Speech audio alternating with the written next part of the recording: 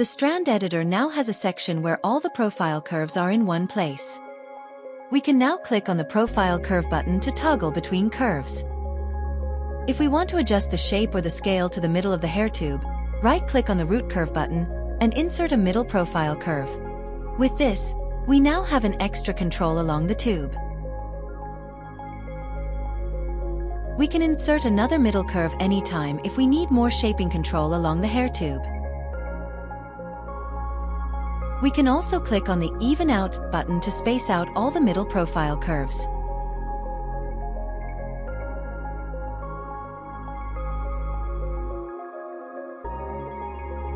The ability to draw hair tube with Paint Effect brush is added. Like our Paint Effect to Curve tool, we will need to create a UV to the mesh first. Then simply select a preset and start painting. If the brush is too small, hold down B and left mouse drag to adjust the scale. If we want to have the strands to stick to the mesh, turn off the paint at depth, and now the hair tubes will be drawn on the surface. Let's create a new preset for the Paint Effects brush.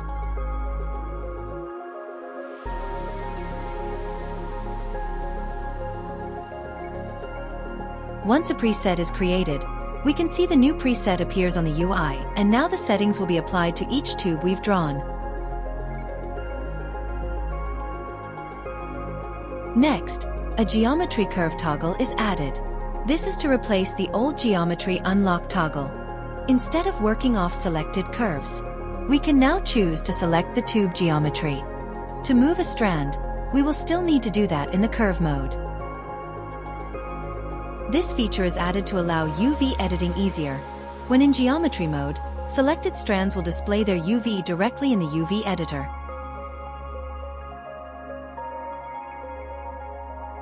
We will go into Layers and Shader next.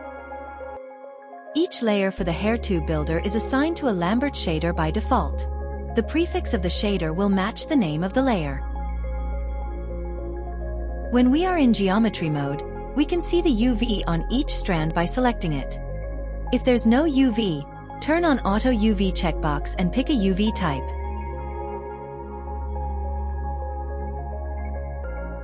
We can assign a noise pattern to the shader to give us some visualization of the hair strands.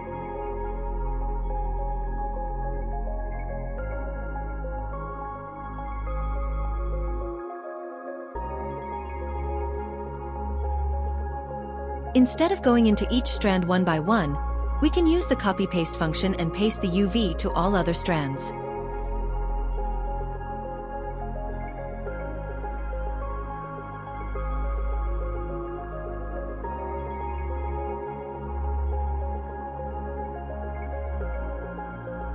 I will repeat the process to get some visualization on the shader for another layer.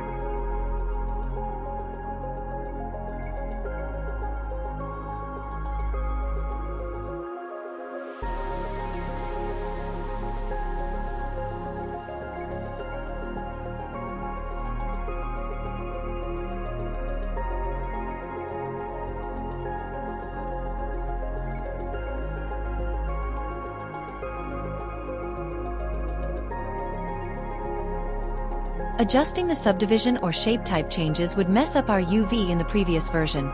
This is due to topology differences. In this version, the UVs can be adjusted and will be remembered if there is any topology changes, like subdivision or shape type changes. When moving the UVs, please keep it vertically laid out. If it's tilted, the UVs cannot be retained properly. Multiple strands adjustment is now possible in this version.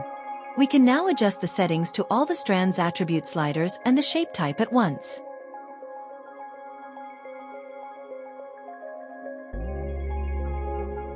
In order to apply the profile shapes, we can utilize the copy-paste function.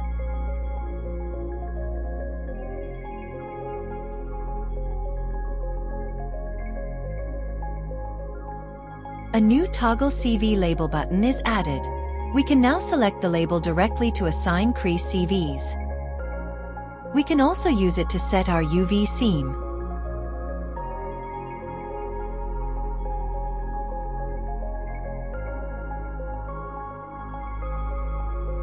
Last but not least, a new library feature is added. We can now export or import our hair strands across scenes. In order to export, we must have a category created first. Then, with strand selected, give it a name and hit save. It will capture a screenshot. When exporting, please isolate the hair strands first. This will allow proper screenshot framing. Let's export the entire hairstyle.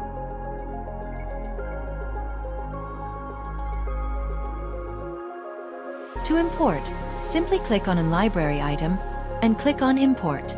We will see the imported strands are brought in with a random prefix added to the layer. We can rename it.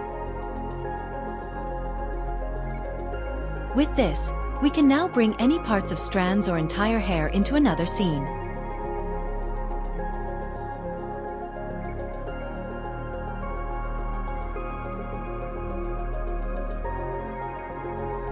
We can also delete a library item. Just select it and click on the Delete button, or the entire category by right-clicking on the category and delete.